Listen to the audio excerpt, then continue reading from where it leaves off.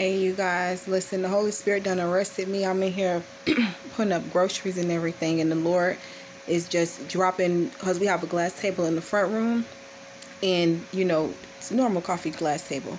And the Lord showed me in the spirit someone like being thrown against the table and being abused.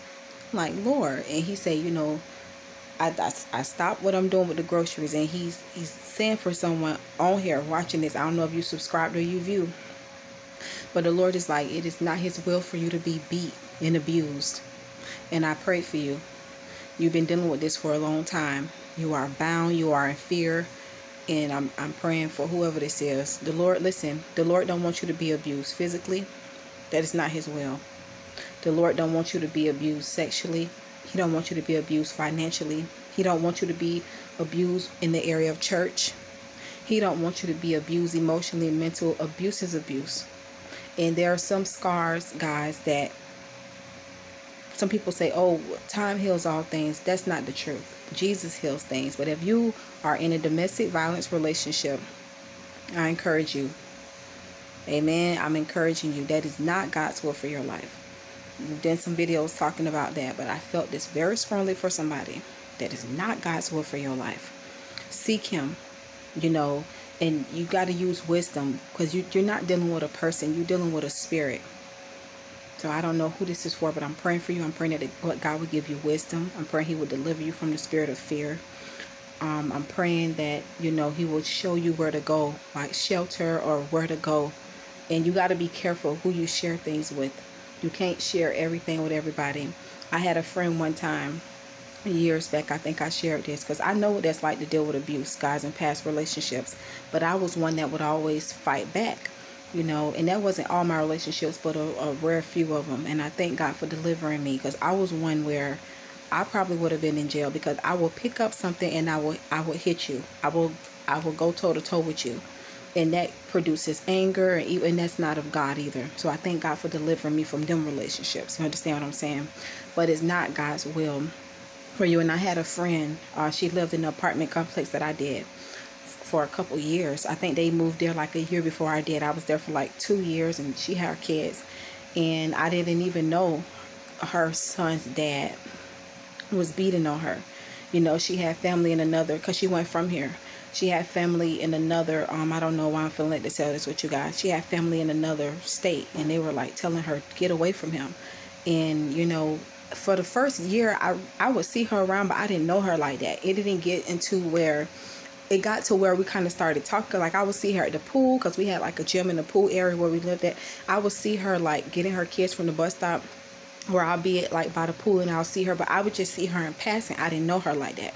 And it wasn't until like I started going to like not a little league thing, but it was like a little league thing where like my nephews and nieces was going and her kids was going. So then I saw her one time, and I said to who I was with, I said, that girl, I said, I know her face, 'cause I don't forget a person's face. I said, I know her face. I say, she live in my complex. I said, I'd be seeing her. I said, but we never like really spoke.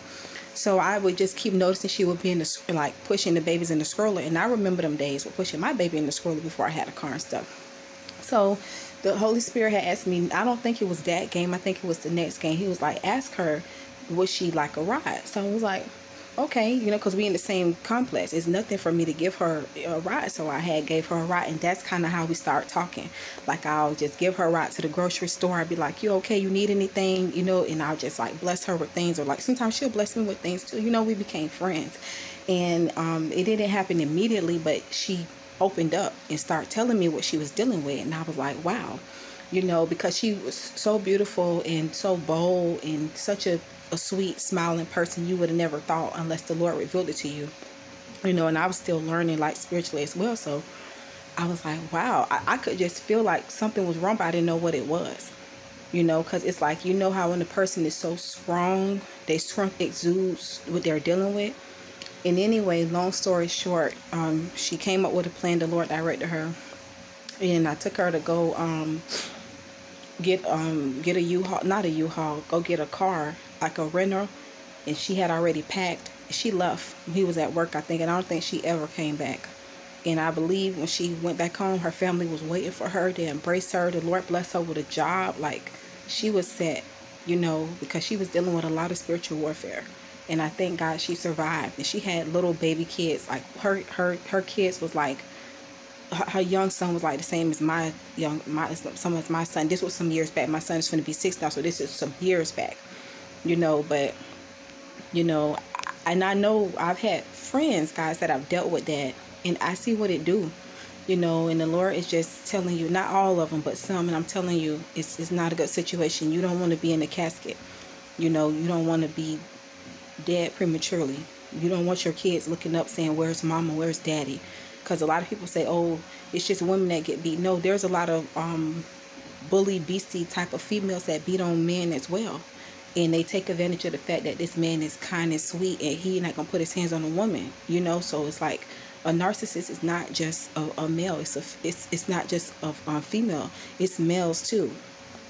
So I want to encourage you, because listen, God is not going to abuse you. God is not, it's not his desire to harm or hurt you.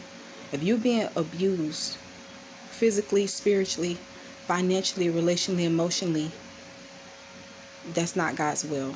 I'm praying for God to, strengthen you and remove you from that situation before it's too late. Because I'm telling you, I'm putting away groceries. It's Sunday. I'm going about my day, and the Lord showed me that with that table, and I'm looking like, why am I seeing somebody being thrown across the table? And I seen it clear as day.